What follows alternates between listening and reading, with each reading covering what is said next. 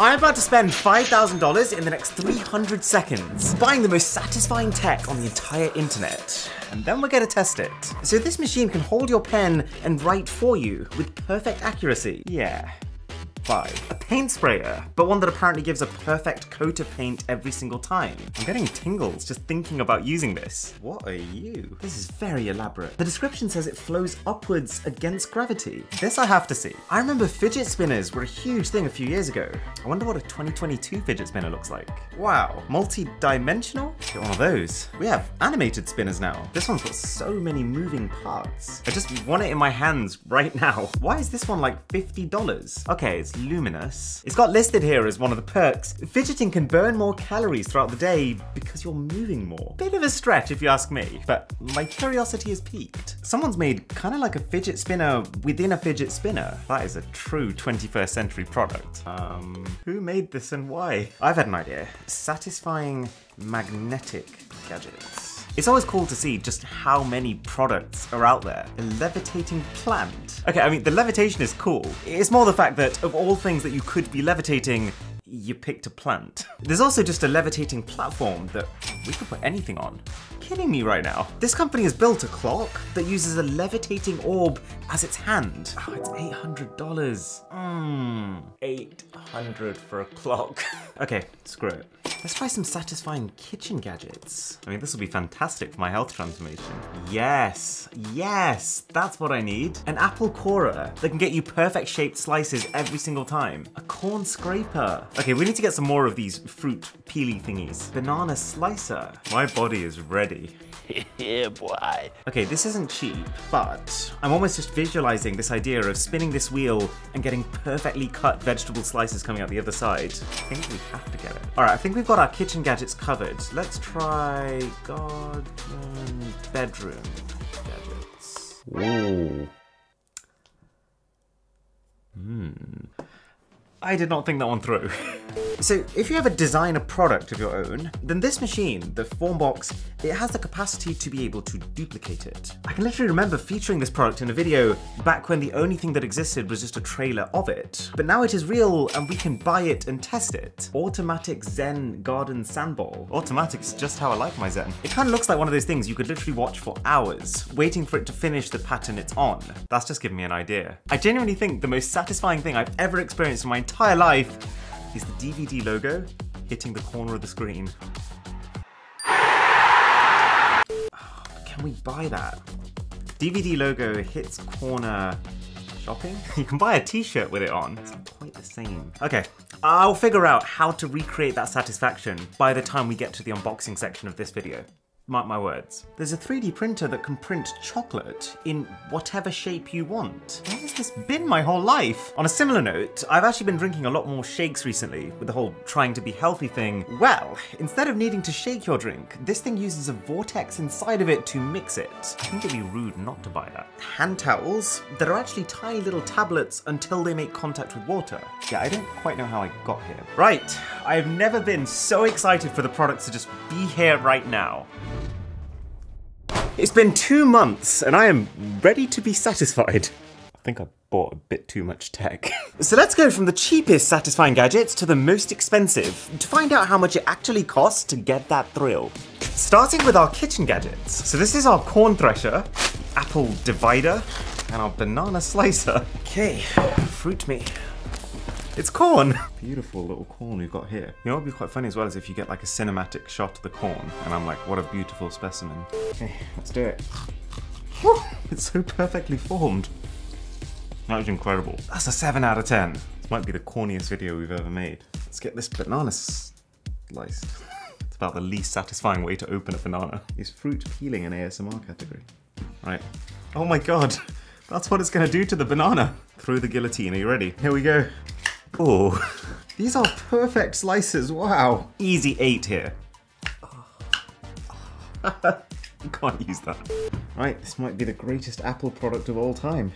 Oh, I'd say that was probably more palpitation-inducing than satisfying, but it did work. To be fair, that is the quickest I've ever sliced an apple. I'll give this one a 6. So these are a highly cost-effective way to get your fix. But I've heard that kinetic sand can do us one better. So this is kind of like moist-feeling sand that never dries out.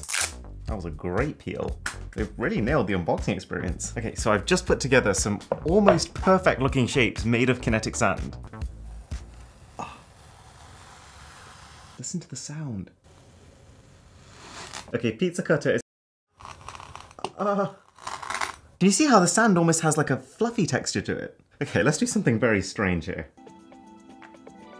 That was not what I expected at all. It's like a really nice cake. Does anyone want a corn cookie? Bit of a dilemma for this last pile. Do we grate it or do we put it through a garlic press? All right, screw it. Let's do both. Oh, kind of looks like some very gone off mozzarella. Let's just shove it in the garlic press, see what happens. This is what my training has led to. Oh God, it just looks like droppings. We've had our fun.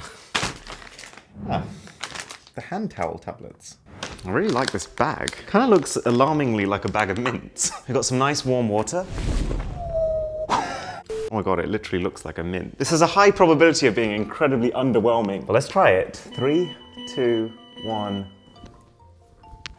Oh wow, that was so fast. That did not disappoint, I enjoyed that. The fact that they've managed to get a towel that large into a tablet that size, that's actually a feat of engineering. Whoops. Oh! That is insane. But let's ramp this up with the fidget toys. I genuinely think we spent over $100 on these spinners. Let's find out if it was worth it. This thing is tiny. I'm so excited about this one. Okay, this one is heavy duty. Very odd. I've got no idea how this one works. That is a cool design. Right, here's the pendulum. The way that this thing moves and catches light is actually mesmerizing. Okay, I think I got it. Okay, so it's kind of just like a normal spinner, but a little bit more unpredictable. 6 out of 10. Okay, Sonic time. Wait, what? He's too fast. I'm starting to see Sonic, kind of. He's still a blur. I kind of thought this was going to be more like a flip book with the effect it creates. I give that a 5. Okay, this one can't be bad. Look how many mechanisms it's got. Ah, that is amazing. The pattern it creates continuously changes as the speed changes. Look how it catches the light. Easy 8. Don't really know what to do with you. Do you spin it? Ah.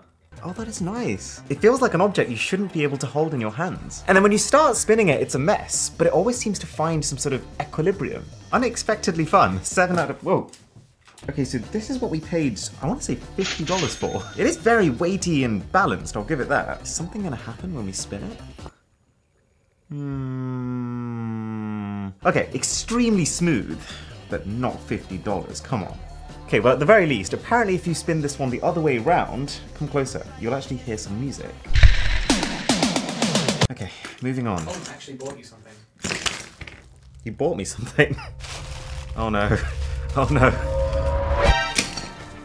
I hate it. It's even worse in person. I don't want to touch it, that's so weird. Let's take it back. Okay, special pen time. Very shiny finish. And the really interesting thing about this pen is that when we click the button, the entire structure of the pen changes. I've got no idea how they managed to make it fold up so uniformly. But now we're stepping up, because at $40, this is the Vortex Shaker.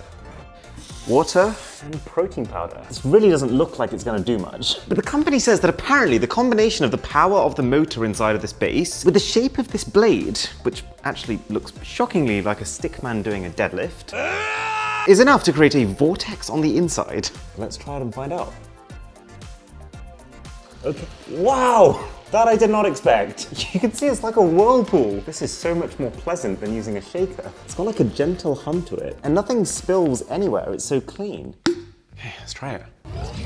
One thing about that is incredibly smooth. And that's apparently just the side effect of how this thing goes about mixing your drink. Man, if that's a $40 satisfying gadget, what's a $400 one gonna be like? Well, we're gonna find out soon enough, because we're already at $100 with this maglev platform. So apparently this uses an electromagnet that's strong enough to not just levitate the platform, but also whatever I put on the platform. I actually have a very strange idea. What if we try and put a spinning fidget spinner on a spinning levitating platform? Okay, so I'm gonna spin the platform clockwise, and then I'm gonna spin the fidget spinner counterclockwise. I think this will work. Huh. Oh my gosh, that's crazy. Did you see that? A levitating piece of chicken. Okay, no, don't eat from there. I'll give it to you. Here you go. Oh, and actually, on the topic of levitation, this machine can, this almost feels like science fiction, apparently levitate water. We all know how magnets work, but water? This is probably the gadget I have the least confidence in. Oh my god.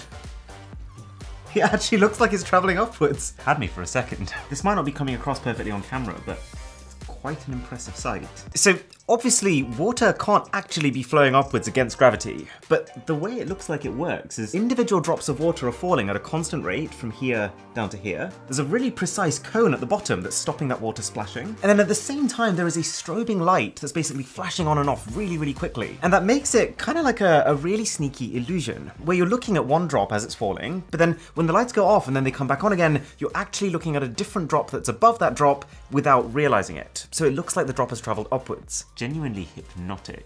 8.5 out of 10. Okay, so you remember those fruit cutters from earlier, right?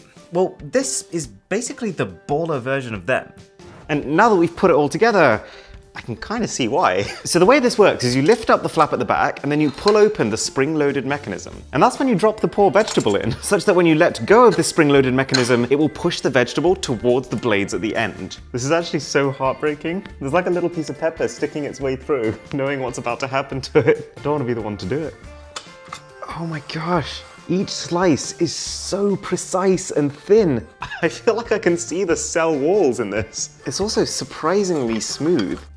I just realized what we have to try. Kinetic sand. This could be a match made in heaven. We need to listen out for the sound. Oh my gosh. It's cutting off like a single layer of sand at a time. You're either gonna love it or you're gonna hate it. Speaking of sand, this might just be the most elaborate sand toy that I've ever laid eyes on. It's got a slightly cheap, 3D printed in someone's garage kind of look to it, which for $200 is not the dream. Anyways, sand in, turn the machine on, and then the only thing left to do is to drop one of these ball bearings in there. I'm assuming there's meant to be a magnet on the inside here. Right, my bad, there's another switch. Drop this in, see what happens. Yes, look! It's like a shark under the sand.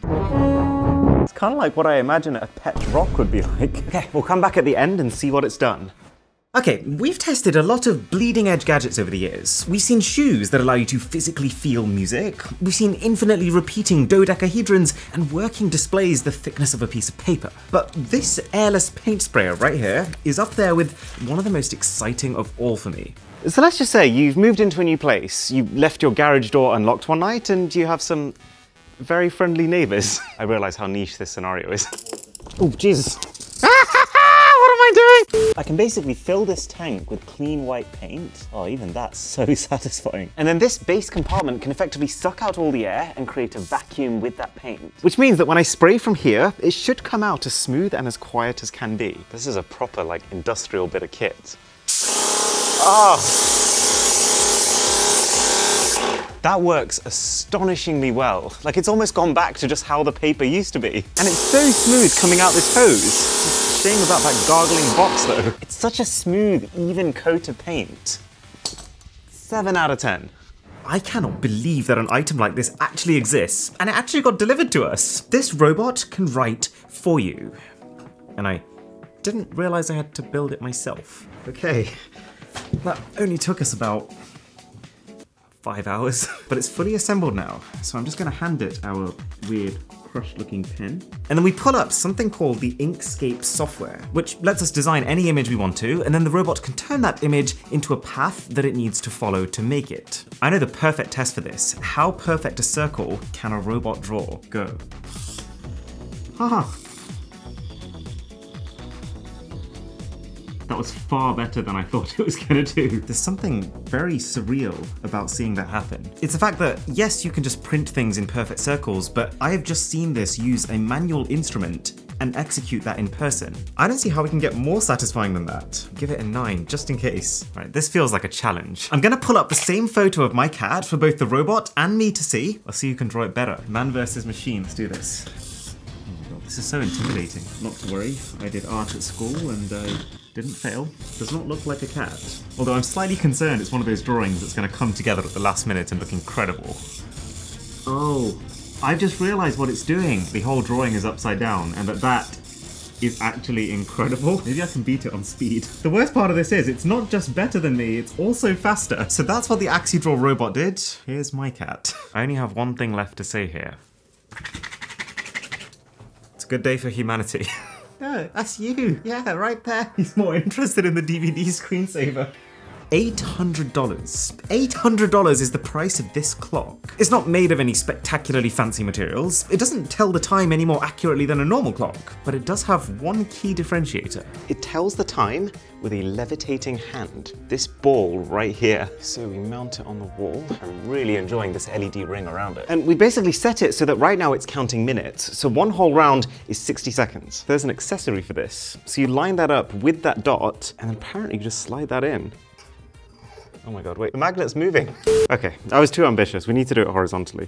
Oh my gosh, we got it. Let me just mount it. This is wild. I feel like I'm inside of a Harry Potter movie. It's even like rotating on the spot. Okay, so check this out. We can set the timer to 1 minute. Each second it moves along, you can even see the LED follow it around. And the cool thing about this is that you can set one round of this clock to mean anything you want it to mean. So it could count a week, it could count a month, it could count just towards a specific point in time in the future that you're looking forward to, which is a feature I love. $800 though. I know time is money, but this is something else. Getting to the very highest end gadgets now, this is the Meiku Formbox. And it's been talked about on the internet as the pinnacle, the literal climax for satisfaction seekers. The idea being that, let's say you've just designed a product of your own, then you can place that product inside of here and use this to create a mold of it to efficiently recreate it as many times as you want. I mean, the outcome is cool and all, but it's more the way that it goes about it that's the fun bit. So our mouse right here is effectively sitting on a vacuum that's going to suck out all the air. It's actually just a Henry the Hoover, but we make do. And then on top of that is a plastic sheet that is now being heated from a filament above. And as soon as that gets to the right temperature, we're gonna bring that plastic down. Wow! Oh my God.